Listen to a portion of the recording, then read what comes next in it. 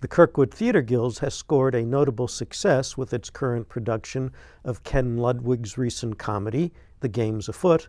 Devotees of Sherlock Holmes will immediately recognize the play's title as a catchphrase spoken by their idol. The comedy from 2011 is not, however, about the master detective. The main character is William Gillette, the American actor who wrote a play about Sherlock Holmes in 1899 and made a fortune starring as Holmes for decades. Ludwig's play begins with the ending of Gillette's on a December night in 1936. A gunshot from the audience wounds Gillette during the curtain call. The next scene takes place in the recuperating Gillette's palatial home on the Connecticut River. He has asked the cast of his play to celebrate Christmas Eve at the mansion, but this gathering has an ulterior motive. Gillette has a plan to solve the mystery of his shooting.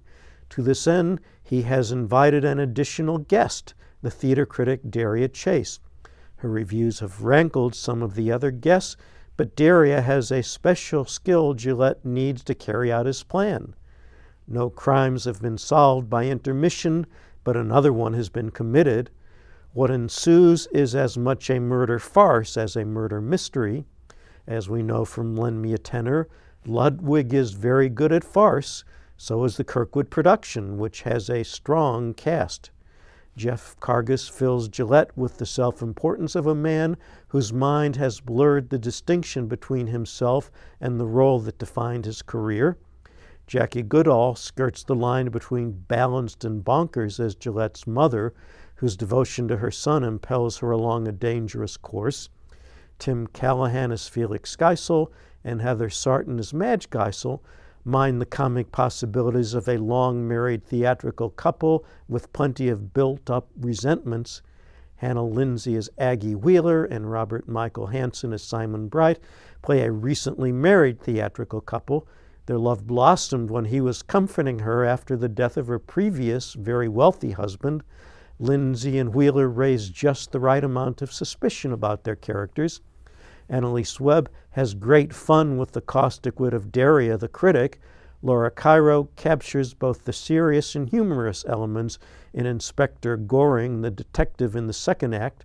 The production benefits from admirable technical work in Kevin Hester's direction, Robert Michael Hansen's set, Judy Lowe's set decoration, Deanna Garcia's props, Cheryl Bowman-Thibault's costumes, J.T. Taylor's lighting, J.D. Waite's sound, and Bob Thibault's fight choreography. You missed this one, Bob, but I expect you'll have another chance to see The Game's Afoot in the future. I hope so, and maybe it'll inspire some people to do some of the plays that Gillette wrote himself. Oh, that would be fun too. Yeah. I hope you like the reviews on Two on the Aisle. You can click here to see other reviews and to subscribe to our channel. Don't forget to ring the notification bell to be reminded immediately after we post. Enjoy the reviews.